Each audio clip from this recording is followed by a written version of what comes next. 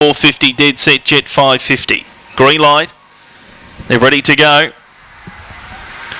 Race 7 on the card. And they're racing. Beginning well in the centre was World of Noise. Matching it early was Dead Set Jet as World of Noise crossed to the rails to lead Dead Set Jet Aston Asteroid.